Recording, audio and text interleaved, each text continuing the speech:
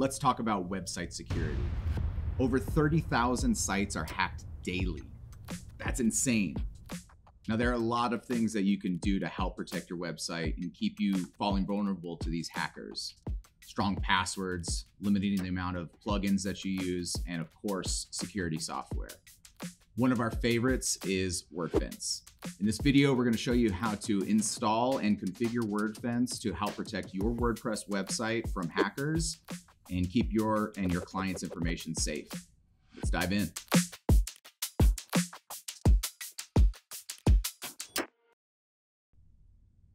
Okay, first we're going to log into your WordPress website, go into plugins, and we're going to add new. And Wordfence is available from the WordPress plugin site. So we'll just go ahead and install it from here. Once it's installed, we'll go ahead and activate it.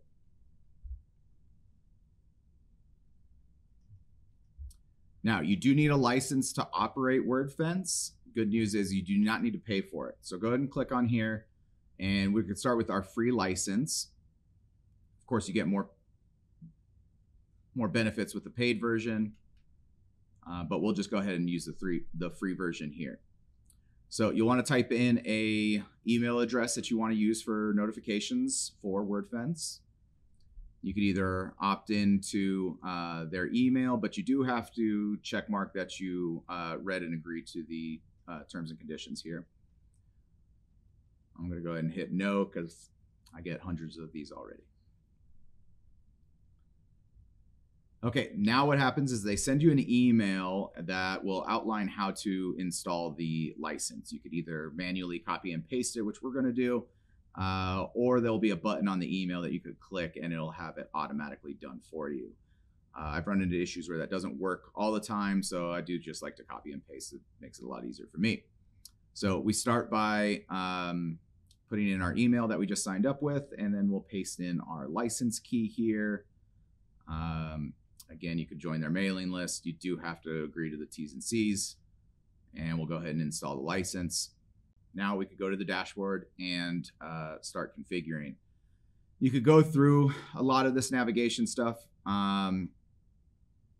When you're first getting used to this, it doesn't really teach you a whole lot, unfortunately. You'll learn more in this video here. So let's start by clicking and configuring our firewall.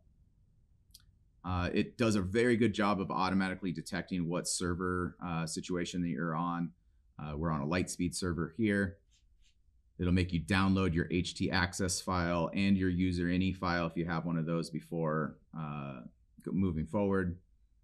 And so we just go and download that, hit close, and optimize. So it takes a little bit of time for that to happen. You can see that our WAF is at 35%, and that's because it's in learning mode.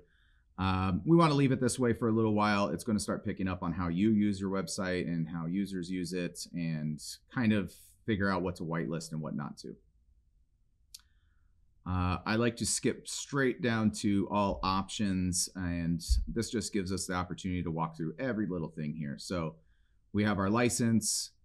We can view any kind of customization. I like to see the blocking up front.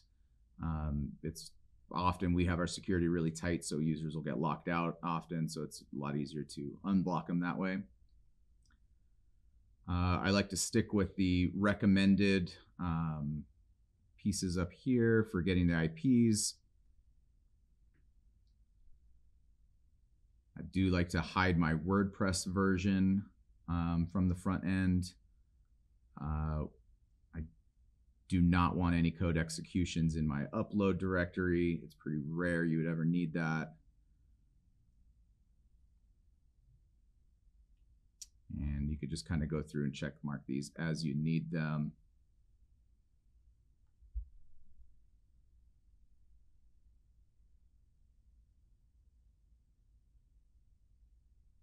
Okay, on our dashboard notifications, we'll just keep both of these checked. Lets us know if we have any plugins that need to be updated. And then we definitely want to keep this one activated. If a hacker gets in, the first thing they do is deactivate Wordfence and deactivate your WAF. So you're going to want an email letting you know that that happened. You'll know something's up unless you're turning it off for some reason. I don't need to be alerted every time an IP address is blocked or when a user is locked out, because you will get hundreds of emails every day, especially if you have a very popular website. I'd like to be alerted when somebody fills out a lost password.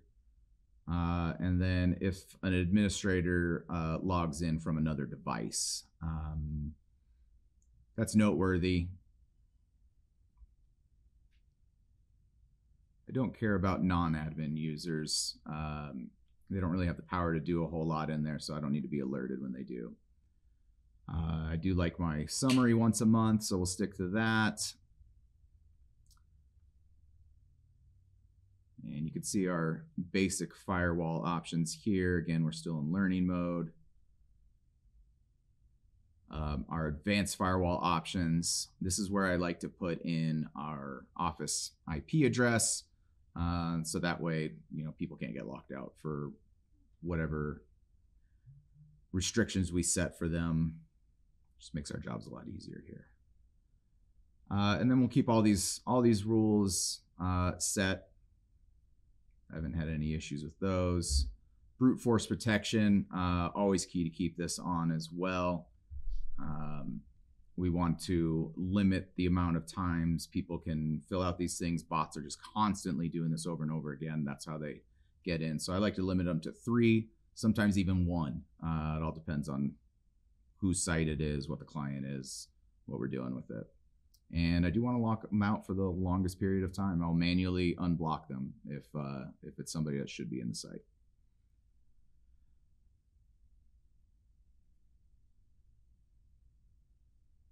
And we'll keep this to just admins only. And I do want my admins to have strong passwords. This is really important. Too many people pick such easy, vulnerable passwords.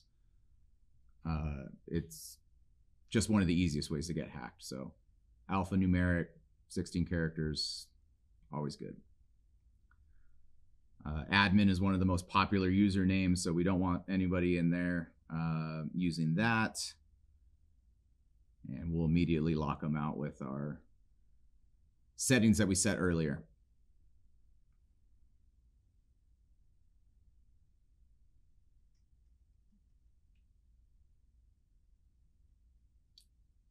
Rate limiting. Now, this is if, like Google, we don't want to limit them. They're going to be crawling our site often. We want them to.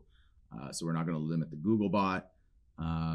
We can limit other bots that are coming in. So if their request exceeds 960 requests per minute, let's go ahead and throttle it. This will protect your server from getting overloaded. We can ban them completely too if you wanted to.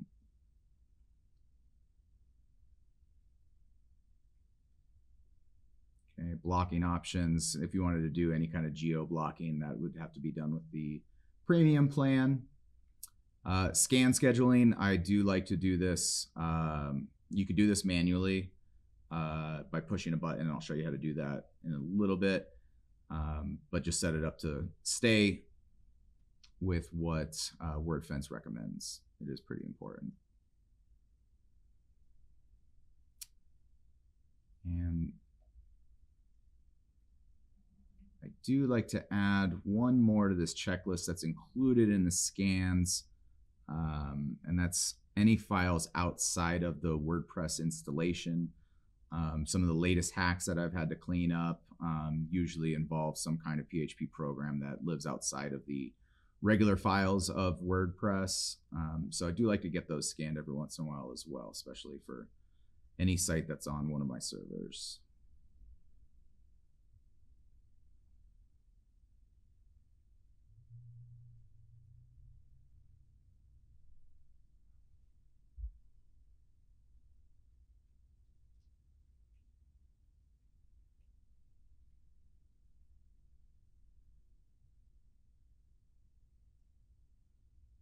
Okay, and that's pretty much the whole list here.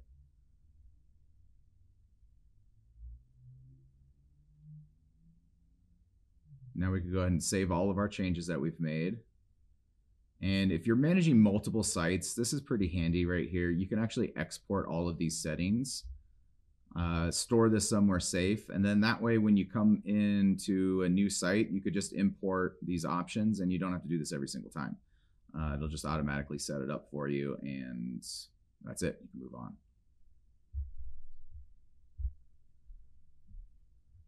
So any kind of notifications will pop up here on your dashboard. You could clear them or pay attention to them. See our firewall's up to 64%, which is great. It's going to pop up a little higher once we're in active mode. Login security. I love getting 2FA in here. And this isn't foolproof, but it does help slow down hackers and their ability to get into your site. So once you get in here, you have to set up your admin first using OTP, auth, or equivalent authenticator app. Scan the code, put your code in here, download your extras.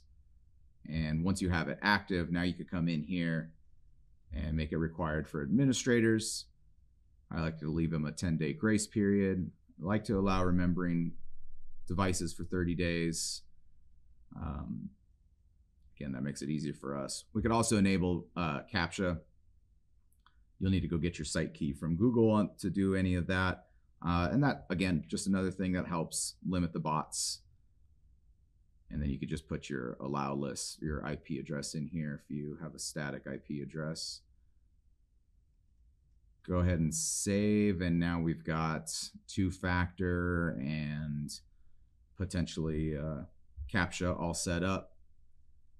So now we've got a pretty secure WordPress website.